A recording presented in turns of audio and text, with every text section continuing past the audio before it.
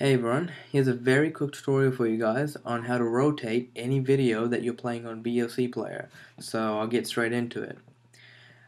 So you'll have your video playing. For example, I've got one of the latest episodes of South Park playing, and I want to rotate it by 90 degrees.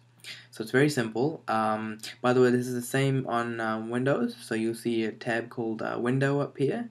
So it's the same on Mac and Windows. So you want to click on this window on the tab, and click on Video Effects, and you'll be on Basic by default, so you want to go to Geometry, and then tick this box right here that says Transform, and then it'll rotate by 90 degrees because that's showing what here in this Dropbox menu. So if you want to rotate it by 180 degrees, you can rotate it like that. If you want to rotate it by 270, you click on that, and you have the option to flip it horizontally and vertically as well.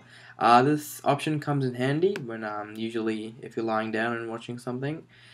And yeah, that's basically it, you guys. Hopefully you found the video to be useful. If you have any questions about this, just leave a comment below, and like and subscribe, and I'll see you guys next time.